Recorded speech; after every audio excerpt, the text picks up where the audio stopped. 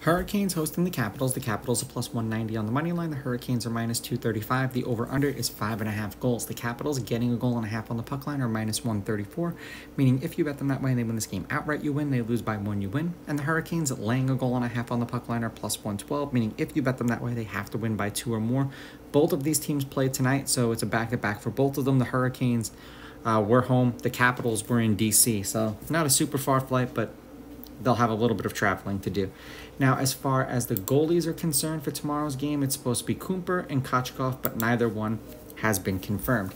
Head-to-head, they're 5-5 against each other. The road team is 6-4. The favorite is 5-5 on the money line. The underdog getting a goal and a half on the puck line is 7-3. There have been 5 one-goal games in their last 10.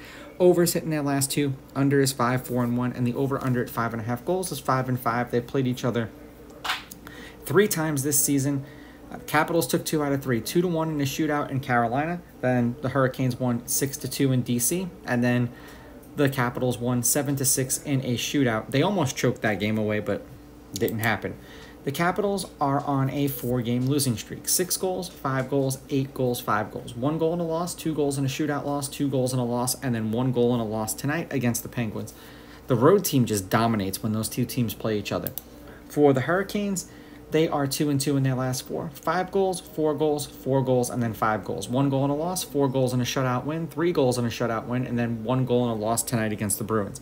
I want to say that the Hurricanes got the tougher opponent tonight, so I will take the Hurricanes with the money line. I'm going to take the Capitals getting the goals, and oddly enough, I'm going to go under. I just think the back-to-back for both of these teams is going to make a difference.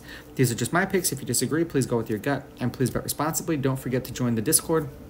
The link is in my bio. It'll give you exclusive access to my daily stats, my best bets, the games that I actually bet. And if you have questions, ask them in the Discord, and that's where I'll answer.